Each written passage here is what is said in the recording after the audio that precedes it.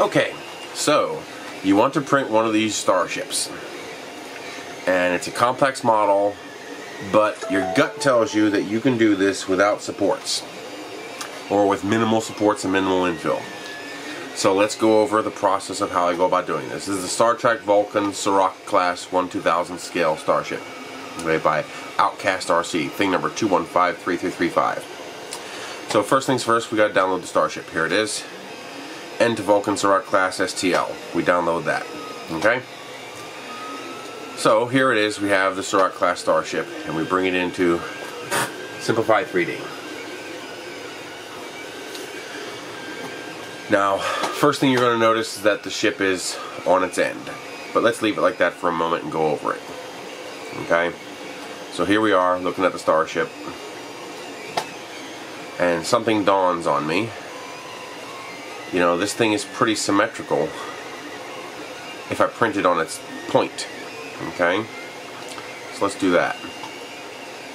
Let's see, is it X? Yep, X 90 degrees. Center and range. So here's the starship on its end. That actually looks pretty good. I mean, that should print just fine if I could print it in two halves. You see, from here up looks good, and if I flip it over, from here down looks good. So here up, that looks fine. That'll print without any problems. There's no serious overhangs. The only serious overhang is this piece here. And if I print this half, again, no serious overhangs. Alright, so what if I make that overhang the split point? Okay, that's actually not that hard to do. Now the first thing I gotta do is figure out scale. Okay, so the first thing I'm gonna do is drop it into the bed. Well, let's just make it 300% to start with. Okay, is that even remotely gonna fit? Oh yeah, that'll fit. So if we start dropping that down into the bed, there we go. Oh, I got plenty of room to go. Let's go 350%. You don't have to get exact, just get close.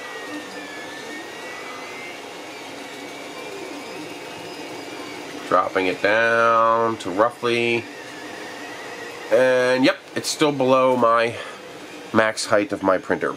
Okay, so I can do this at 350%. If I split it into 3 pieces, I can go even larger because, as you can see on my X and Y, I have more room to play with. Alright, but I'd prefer to have simpler, meaning just 2 parts. So I'm going to do just 2 parts. Now, there's something you need to do first. These models are usually extracted from games. Now, if you were to go in here and go into Mesh and Separate Connected Surfaces, yeah, it's going to take about 7 or 8 minutes. There's a lot of parts in here. Alright, so just assume it's going. Complex models like this, that are this detailed, aren't made by people typically. They're extracted from something. So they're extracted from a game or some kind of resource. And those resources don't care if it's a bunch of interconnected parts. It just merges them together. But your 3D printer is going to care. Your slicer is going to care. So you load up NetFab. It's service.netfab2bs.com, and create a Windows Live ID, log in, and you're going to upload 3D model. You're going to pick your enterprise model. It's going to begin uploading it, processing it, and it's going to give you a download link. And after you're done downloading it, you'll have a second file here called the same thing, fixed. So the original file is 3.65 megabytes, the new file is 3.96 megabytes. It's actually bigger. But now it's a single piece. It's all together, all one piece. There's no interconnected parts. Now if you load that part into Simplify 3D and go to Separate Connected Parts, nothing will happen because there's only one part. That's important, because otherwise it's going to come out real screwy. Okay? Very easy to do. Anytime you suspect a model, or if you're getting weird results from a model, just send it through NetFab. It'll probably fix whatever's wrong with it. Now, what we're going to do here, now that I've selected my scale, that I think 350% will work, now I want to make this sit right on the bed. Okay? So you see that grid? See how I can still see the grid? Now watch what happens when I drop it. Grid disappears. But I dropped it too much. So 102 is too high, 103 is too low, so let's go 102.5. There. Now we're just inside the grid. I could probably go a little lower. So let's go 4-5. Let's go 4-0. Let's go 3-5. You want to see the grid and then back off. Okay, the grid appeared, so we're going to back off to 4-0. Trust me, 0.05 millimeter don't matter. But this grid needs to disappear. The way you know you've got it right is we slice it. Prepare to print. Now in Simplified 3D, when you slice a model like this, it ignores everything below the print surface. So it only counts everything above the print surface, which is exactly what you want. There you go. Now, we can see here, we do have the outline of that overhang, which is exactly what we want. If this isn't a perfect square, then you got to lower your model a little bit until it goes just far enough into the print bed for you to see the square. And that'll be where we want to cut the model. And now we just print this. Now, a couple things I noticed. See this here? See how this area is really spread apart here? See how you can start seeing these lines here? Now let's bring down the slicer. By the way, when I do models like this, I use 3 or 4 perimeters. Okay? See how, now, okay, you see that right there? Let me zoom in a little more so you can see this. Okay? Let's go by layer. Okay, see here we have outlines. Now watch what happens. See how it starts to extend these little wiggle lines? These little wiggle lines here start extending out into your model. These here, there's nothing underneath those. Okay, when they're really short, they'll hold up. But as these get longer, this will fall because it's empty. Okay? Normally, infill would support this. But if you print something this big with too much infill, it's going to go crazy. It's going to use a lot of plastic. So as we go further and further up, you see, now that's way too big. That is going to fail. Okay? So let's see. Right about when this begins to close, we need to add some infill. Alright? We need to add infill until we stop seeing those lines. See, it closes up, closes up, closes up. See how it keeps adding these little extensions here, trying to close up the curve? Those will be holes if you don't allow them to close. Close up, and there we go. Right there, there's no more extensions. That means the perimeters are sufficient to support the upcoming layers. So it doesn't have to add any more extensions outward to support the next layer. So from there to there, see this little flat area? So from there to there, we need to add infill. So we come back out here. So basically, right around here, we can stop infill. So let's pick up here to be safe. And at the bottom of this, we need infill. So what we're going to do is turn this so we can see the top of this curve here. Okay? And we're going to go to the variable support wizard. So tools, variable settings wizard. We're going to bring that down right there. That's good enough. So there's where it's going to start curving inward. We can go up a little bit. I'd say that's good enough. We're going to add a location there. And then we're going to come up until we cover up that curve right about there. And go a little bit past it just to be safe. And add another location. And we're going to tell it to split process. So now we have these multiple processes. So this process is below this line that we picked where we don't need any infill. And this process is above this line we picked where we don't need any infill. Yes, this is an overhang, but it will print. It's close enough to the model that with the 3 perimeters, it'll print just fine. I've already done it, so we know it works. Now what we do is we make sure this one has infill of 0%. But this one here, what I usually do is if I need strength, I use grid. If I need coverage, I use rectilinear. Here, we need coverage. So I think maybe even 10% will be enough if we use rectilinear. Rectilinear, the way it works is it does your cross grid like this. Grid is this and this every layer. Rectilinear is this one layer, this the next layer, this one layer, this the next layer, and there's more of them spread out. So you're using less plastic, but you're getting more coverage. Matter of fact, I'll show you the difference. So let's go grid 10%. Let's process it. We're going to select all, continuous, go.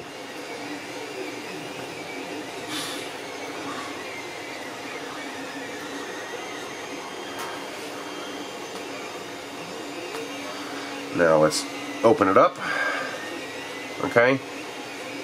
Now there's no way to stop it from infilling this, but that's okay, because as you can see, it's only going to infill from here to here. See? Then the rest gets no infill. Now you see how open this grid is? See how open it is? Now watch what happens when I use the exact same amount of plastic, but I go rectilinear. Now keep in mind, rectilinear is only good for fill. It has no strength. If you give it a squeeze, you'll crush it. Okay? But we don't have to worry about that because we're doing 3 perimeters, so this model is going to be crazy strong. But if you're doing a model where the infill is there for strength, you need to use grid and not rectilinear. Because rectilinear gives you no strength.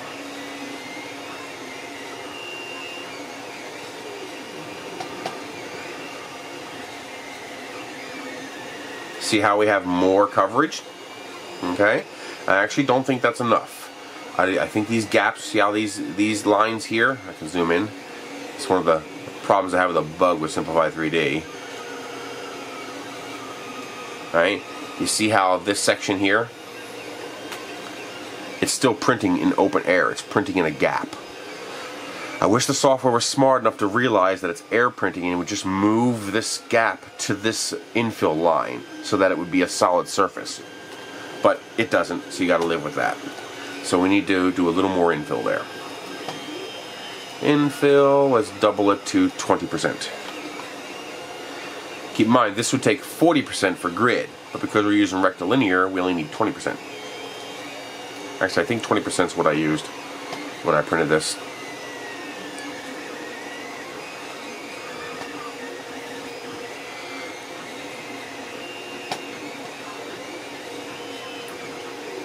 There you go. See how I have far more lines now? And there's far more chance of these things grabbing on to coverage. Okay? And you can actually see it here how this is a line, but they're on opposing layers. So 20% should be enough. If you want to go crazy, go 25%, but 20% should be enough. And there we go. Now this model will have support, and when you print that curve, let's wait for the light to adjust. When you print that curve, let me get some more light here. When you print that curve, it'll have the support it needs to finish and not have any holes in your model. Okay.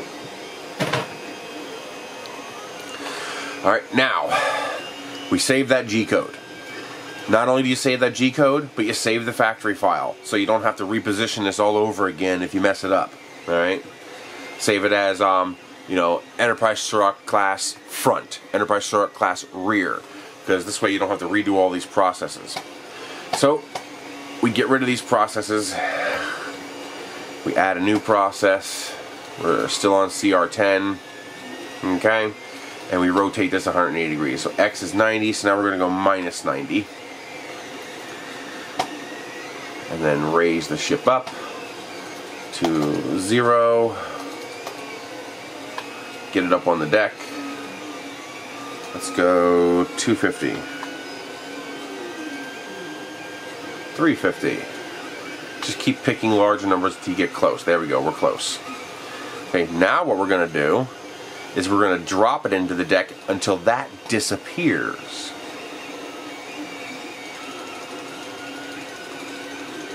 And there it goes. See the grid? Actually, that got us pretty darn close. See how it's flickering? That means we're right on the edge. So what we're going to do is we're going to lower another 0.2 millimeters. So we're going to go 1.8, 331.8. Boom, disappeared. All right, now that object is below the grid. Now this is all even around here. So if you're off by 0.1 or 0.2 millimeters, trust me, it doesn't matter. You just need to make sure that's gone. And now this is well within our print volume. We have another problem. these surfaces here are flat. Okay? So even though this will print fine with no infill and that will print fine with no infill, this will not print fine with no infill. So we need to add infill to fill in this little tiny section on the bottom here. So again, we go into our variable wizard. Alright. And this one is very simple. All we have to do is create one split. Why can't I go any lower? There's start and stop heights. Turn them off. Okay. Now we can do it. Tools, variable settings wizard. Do is we drop this down until we see that pop through, and then we go up until we clear this top surface here. You don't have to clear this ring up here. You just have to clear that top surface so that top surface fills in. That's good enough. So we're going to add location, split process. Now we have two processes. This first process covers from there down. The second process covers from there up. So we go into the first process, and again, we set the infill to rectilinear 20%. That should be plenty. And then we make sure the infill for the rest is 0%, since we don't need infill. Select all, continuous. There we go. Now, as you can see, it's all hollow. Okay, all hollow until we get down here, and then we have infill, and that infill will support all of that. You can have the infill turned off until you get up to here if you want. Right there, see that spot right there that I created on the right?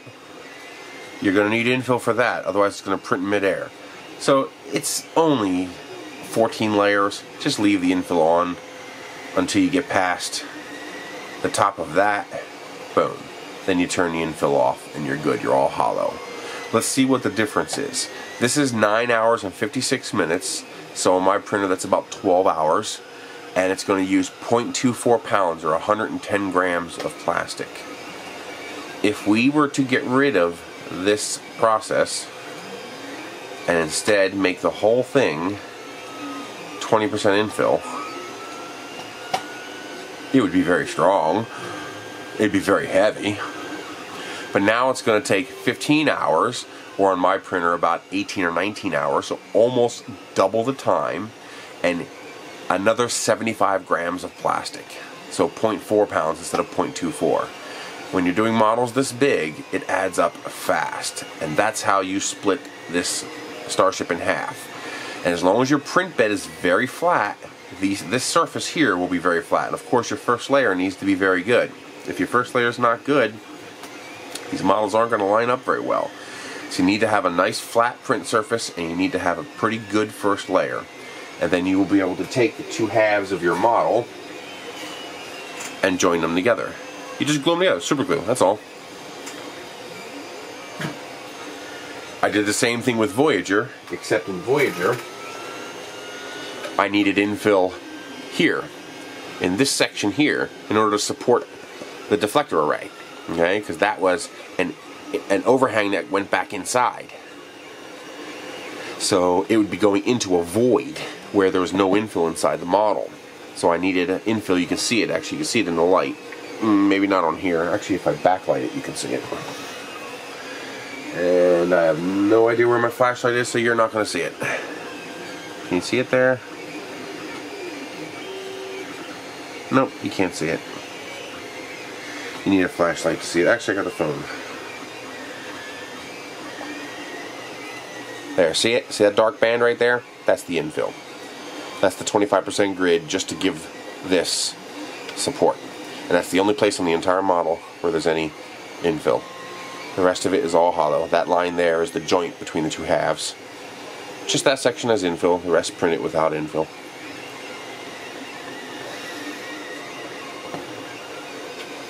I did Voyager the exact same way with one addition. In Voyager, actually I can load that. I can show you. I have it saved. File, open factory file. No, I don't need to save this. I already have it saved. So, Voyager rear. So this is the Voyager I'm printing now for the CR-10. See here, I dropped the Voyager into the deck until the nacelles were touching. Okay, now that little patch contact isn't quite enough, so I went into Tinkercad and I made a cylinder 0.2 millimeters tall, 10 millimeters in diameter. This is of course blown up for the CR-10, and I dropped that disc right there on the print bed. Drop the discs on the print bed first, move them to the corners, then drop the Voyager. Otherwise, the discs will be here in the middle inside Voyager and you won't be able to click them. Okay? And then I turn on custom supports, and I just added supports here because this is the only part, you can't see that. I only added supports for this because that's the only part that's going to need support. Because remember, it printed like this from here up. So by having this touching the print bed, it doesn't need supports. Assuming you have a well-tuned printer that doesn't vary. Because if your printer bumps into this before it connects to the rest, it's going to knock it over. Okay? But this, a properly assembled and tuned CR-10 is very good at this. Okay, this was actually done on the Ender 2. Yeah, you can print that big on the Ender 2 because I did it in 2 parts. It's all thanks to that very tall Z that the Ender 2 has. But anyway, by doing it that way, I was able to get away with no supports for any of this except a little bit of support right here. And this is hollow. And then that support broke away, and it actually didn't do too bad a job. It doesn't look too rough. It's not bad. And then this half needed no support. Well, actually it does. It does need support. It needs support for the deflector dish. But when your angle is inward, not outward, you need internal support or infill. Okay? That's it. That's all I did. I just dropped the Voyager into the bed. The other half of Voyager is the same thing but flipped over. I of course had to run this through NetFab. I tore my hair out until I figured out that it was a multi-part model and I had to run it through NetFab. There it is. See, same model. I did add support here on the CR-10 because I thought that this bridge section sticking out here, I thought that would be a little too much to expect that to print without support. Okay, I don't know if the support's going to survive this tall. I might add a brim disc down here to support that. I'll see how it holds up, but I might add a brim disc down here, one of those little discs, just to make the support a little stiff, a little better attached to the bed. And in fact, I should have done that. That's it. But here, I just added just enough. I can actually print it or slice it and show it to you.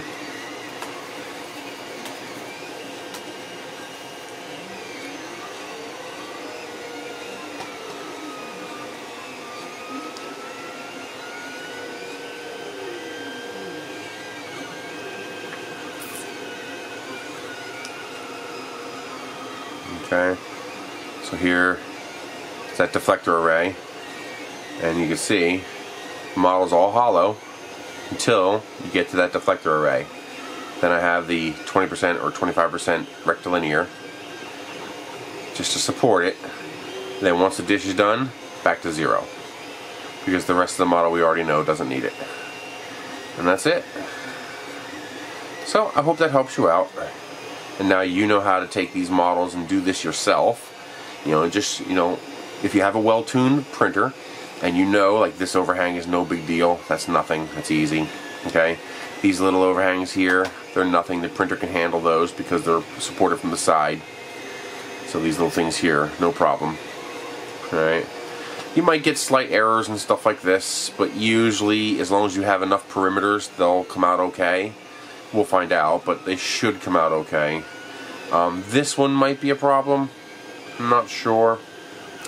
Because it's going all the way across, it might survive. I don't know. We'll see. I'm going to gamble. It's small enough that I'm going to gamble that it's going to work without me having to add another layer of support there.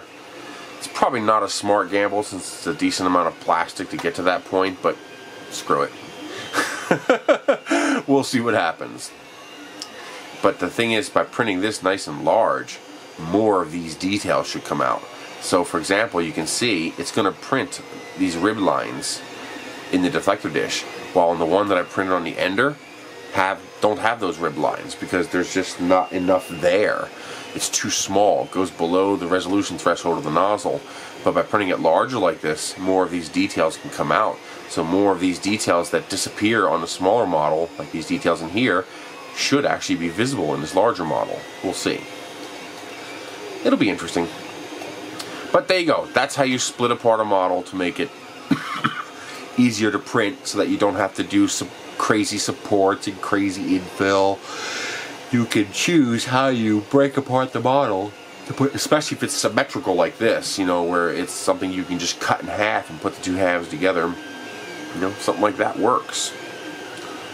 Hope that helps.